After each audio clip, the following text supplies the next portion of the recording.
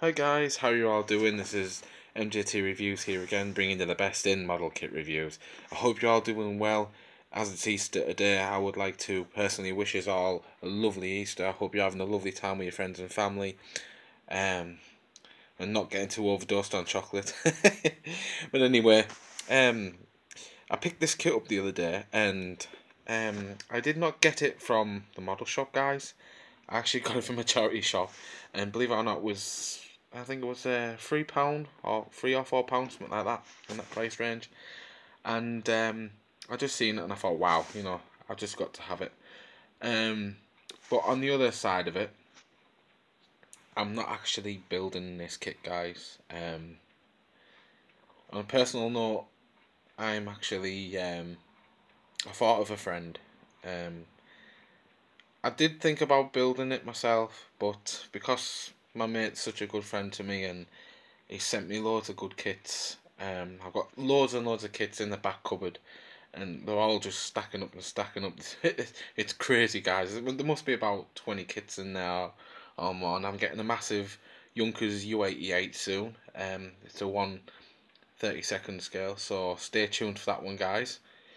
But anyway, I figured I would send this one to my friend. I know he's gonna love it, and he's such a good mate to me, so I thought, why not? And I just hope he likes it because it really is a nice plane, and yeah. So, but anyway, getting down to the bottom of it, the size variations here, or dimensions, sorry. It's 24 by 3 centimeters and 20 by 1 centimeter. So, yeah, guys, it's not a bad size kit. I mean, I have built one before. I've built the RAF version of this one, and yeah, the RAF one was slightly a little bit bigger that I built. But anyway, you get some pictures. That just looks like wheels and bombs. It doesn't show you the plane, which is unfortunate. And you get the colour variations here as well. So there's like, if you're using see the thing, guys, if you're actually using enamels or acrylics, it does give you the numbers, but I tend to use enamels because I like the shine that it gives. And on the back here you get like a couple of pictures of some other models that they do in their range. So you've got the 109G10, and I've never built that one. Hopefully I could get it in 1/32 scale. It would be quite nice. I've done the Hawker Hunter, and the Hindenburg I've never done. The Airbus A300-600 ST Beluga, or Beluga, whatever it's called. I guess that's taken after the Super Guppy, guys. But it just looks so ugly. I mean, it might be a nice. It sort of like reminds me of Thunderbirds if you look at it, because it's like at the back, it's got like the little one mark there, and it's got the like tail sticking up. Just looks like in the variation towards it. You know what I mean? But it's nah. It's a bit ugly for my liking. And we've got the famous Starfighter there. I love the Starfighter. I'm looking to get a bigger model of the Starfighter. It's such a nice kit. And then we have a NATO helicopter NH90, which does look quite nice as well.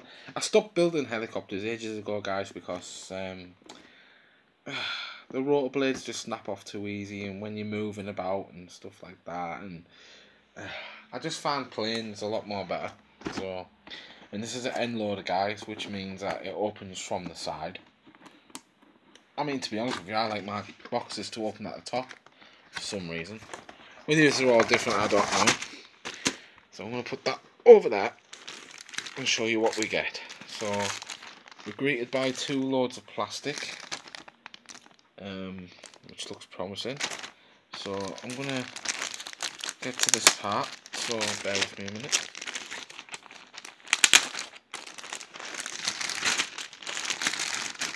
I'm sure he won't mind me opening this because I just seal it back up again for him, so right.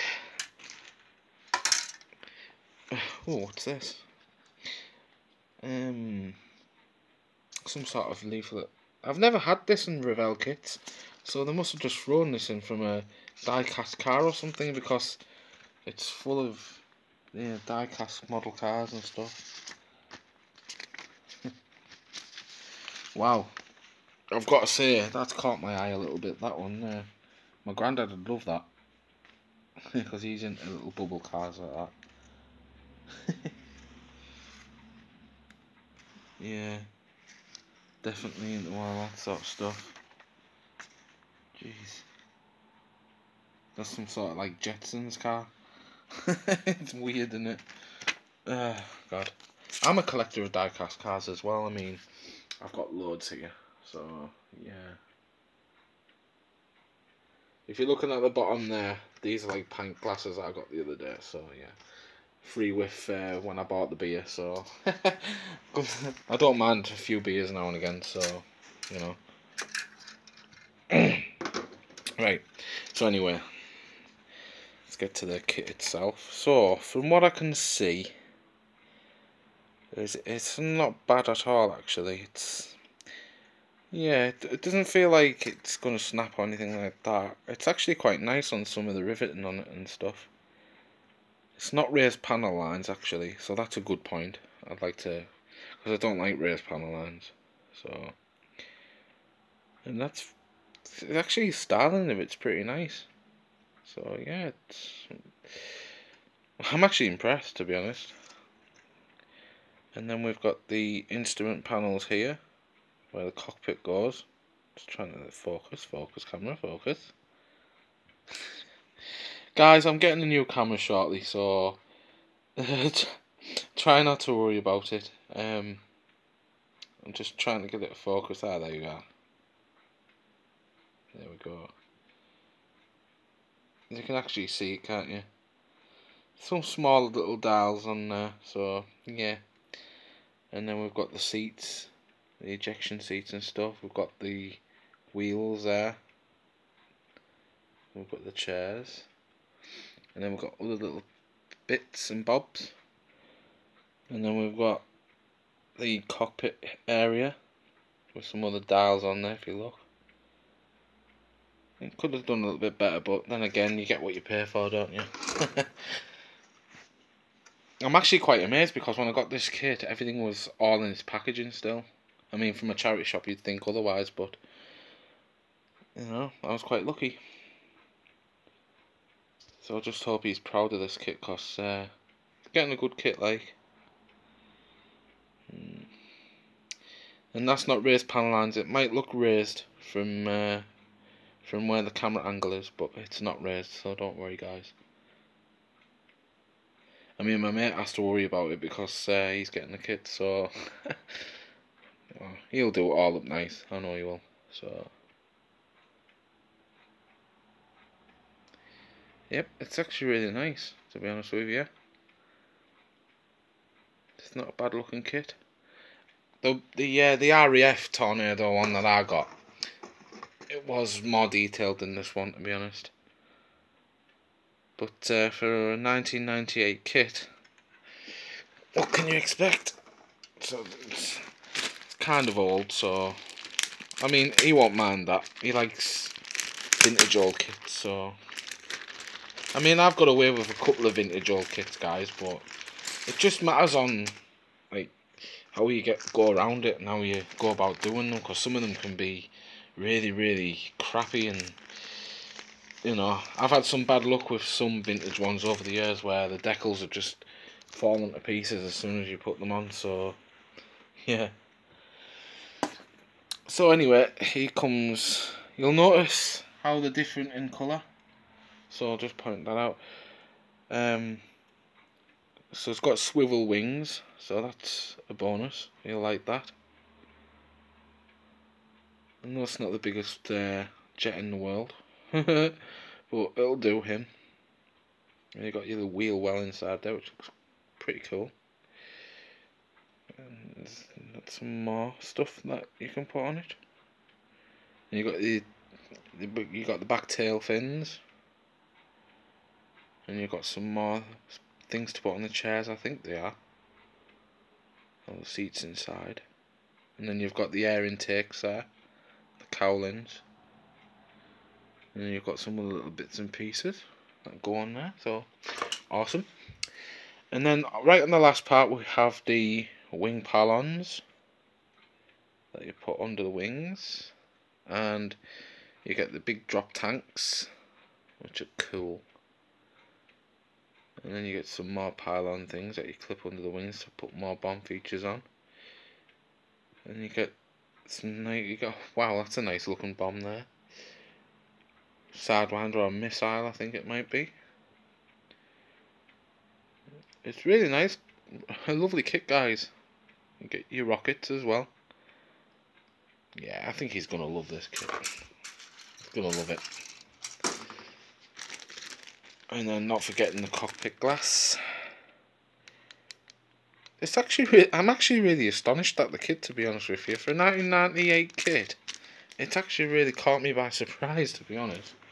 I would have normally built it myself, but nah, I'm going to be nice and kind, and I'm going to send this one to my friend, because it is a gift to him. I'm not receiving any money for anything. I'm just sending it to him because he's a great mate of mine. So I hope you like it, Graham.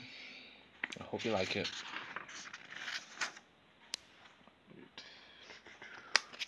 So the book is actually quite old as well.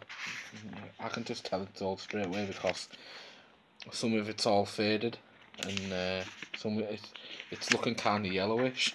So it's a bit weird, like, but hey, as long as he can follow all the instructions on it, which he can do, I'm sure he'll make this out to be a really nice aircraft. I'm sure of it.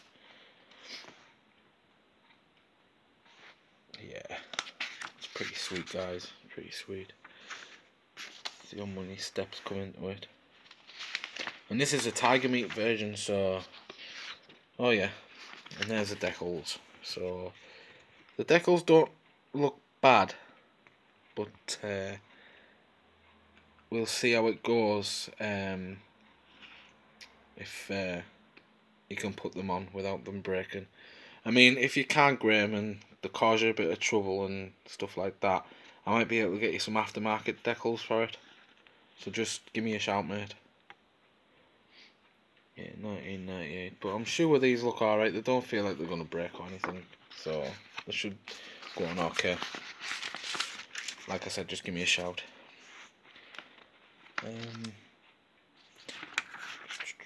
So there's all your bombs and all your alignments there. So, oh god, he's gonna love this. And you get your decal steps where you put all decals on and stuff. That's really cool. And I suppose he'll be doing this one, the tigermeet one, like I would.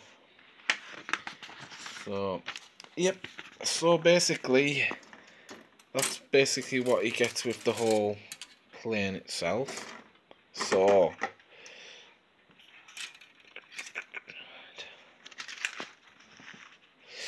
that's basically what you get with the kit, Graham. So there's like 4 sprues, there's clear parts and the decals. And thank you for watching this review, and I hope you all enjoyed the video. I will be progressing onto a new camera soon, guys, so don't worry about that. There'll be some more good reviews coming, and I'm going to actually do an in-progress review. So I'm going to be showing you steps, how I've built the kit and stuff like that, just to show you. And this one's for you, Graham, so I hope you really like this kit, because I'm sending it just to say a big thank you to you for being such a good friend to me. And like, subscribe, because that really means a lot to me too, guys. I hope you have a lovely Easter, and I will see you all in the next time that I do a next review. It will be the Junkers U88 1/32 scale, and it will be on Revell. So stay tuned for that, guys. Have a nice day. Bye now.